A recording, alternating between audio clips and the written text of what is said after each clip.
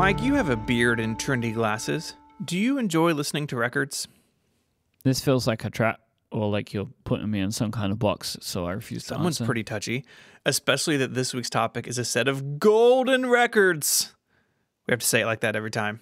I'm not going to. Is this for when someone sells like a bunch of albums? Like you sell like a load of albums and you get given a golden record? Yeah, it's not really that at all. Okay. Today we're going to talk about the golden records that are affixed to the side of the Voyager space probes, and one day might point the way for intelligent life to find us here on Earth.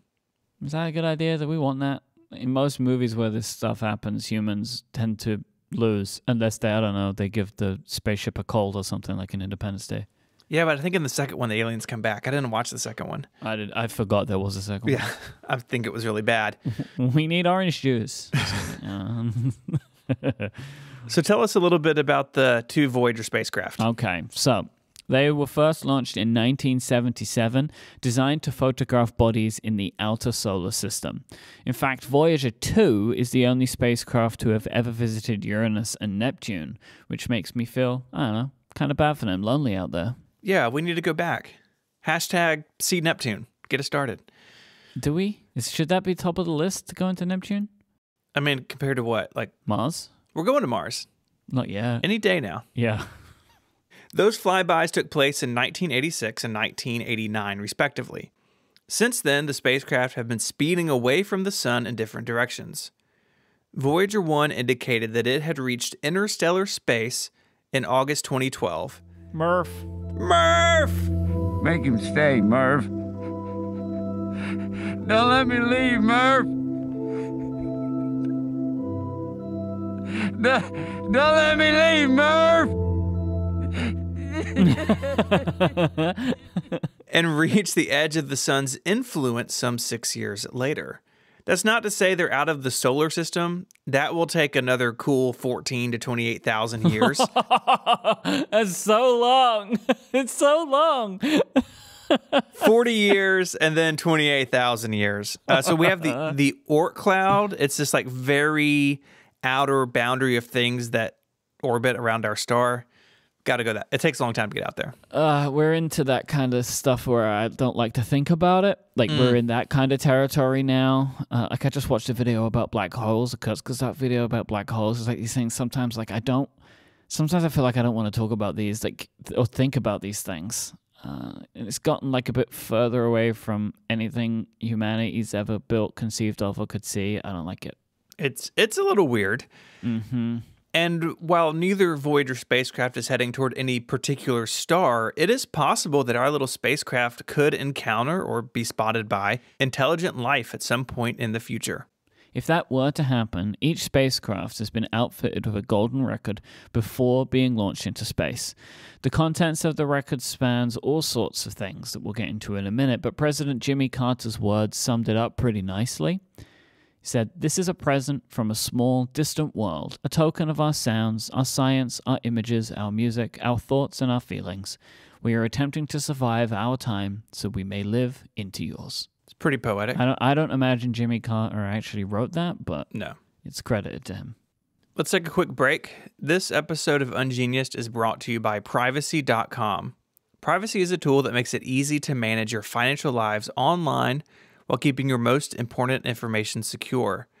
By generating virtual numbers, Privacy masks your bank information, so you never have to worry about giving it out to people you don't know online. We've all been in the situation, right, where you're trying to pay something online or set up a transfer and you feel a little weird about it.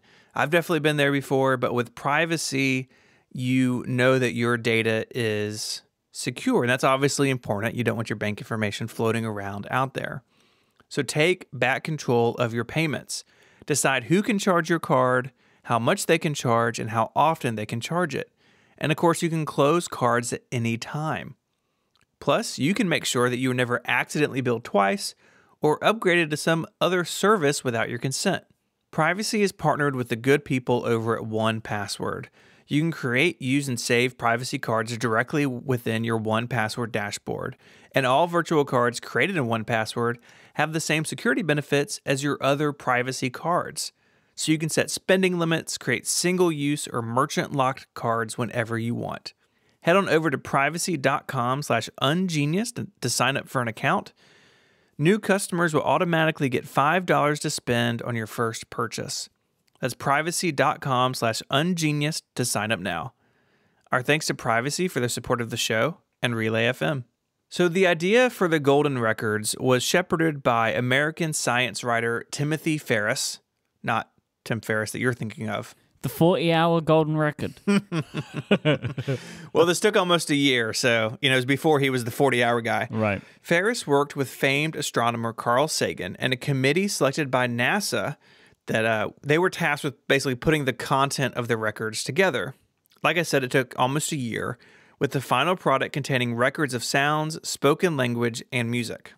Also included are some black and white and color images, as well as an hour-long recording of the brainwaves of Anne Druyan, who would later marry Carl Sagan. During the hour-long session, she pondered the history of Earth and humanity, the problems facing modern civilization, and what it was like to fall in love. She was dating Timothy Ferris at the beginning of this, but ended up marrying Carl Sagan. That's a weird and interesting tidbit.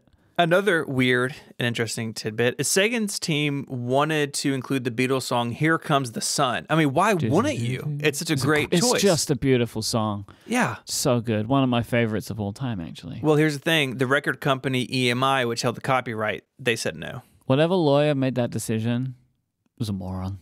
I mean, are you worried about piracy in the outer solar system? If intelligent life rips off your song, you have bigger problems than the copyright. Let's walk through the sections of information that exist on this record. The first audio section contains spoken greetings in 55 languages.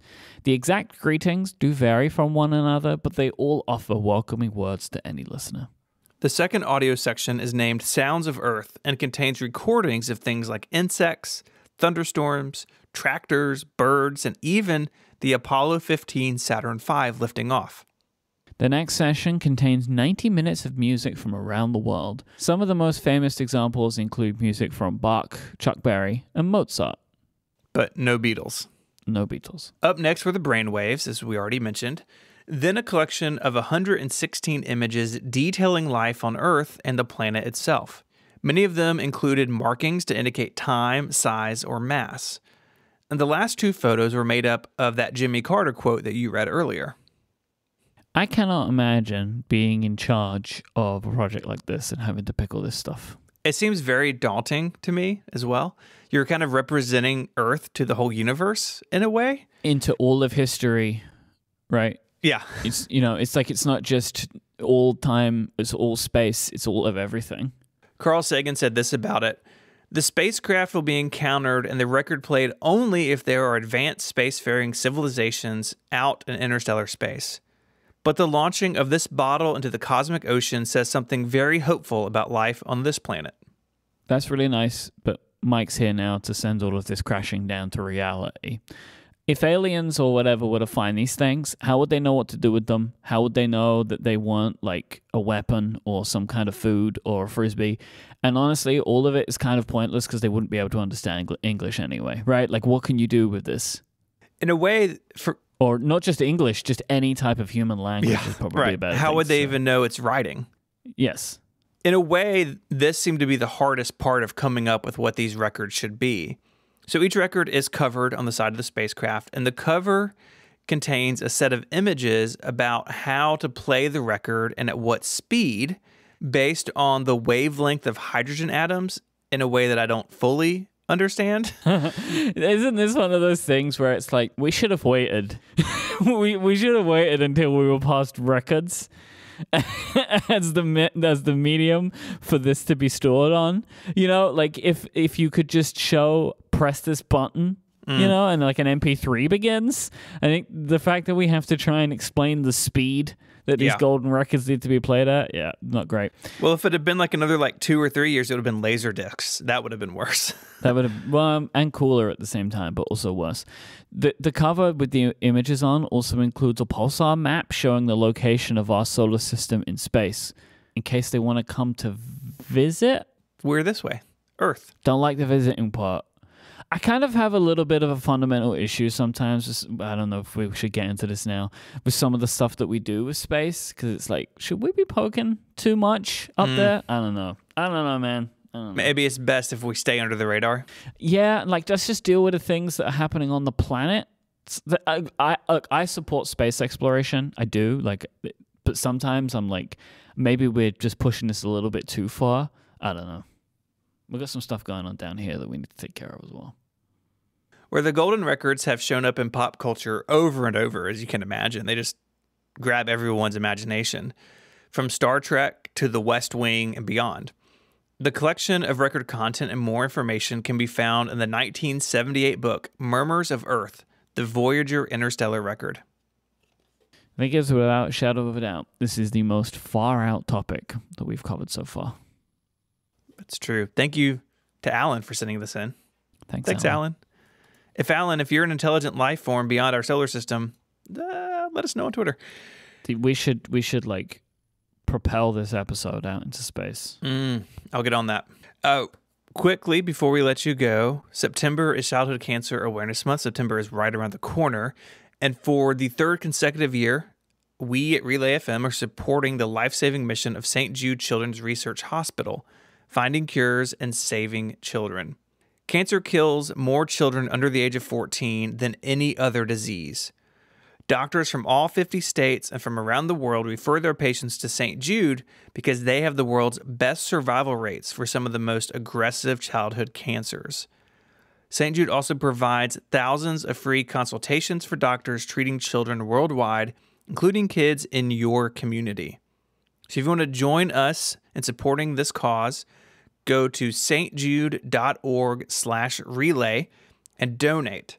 This year, any donor making a single gift of $100 or more will receive the exclusive Sticker of Thanks pack at the end of this campaign. You can slap that on the side of a spacecraft, and in 28,000 years, it'll be beyond the Earth, beyond the reach of the sun. Easy. Think about that.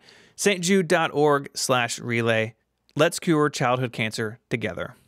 If you want to read more about the Voyager Golden Records, you can head to our website, relay.fm/ungenius/136. There you can get in touch with your own favorite Wikipedia article.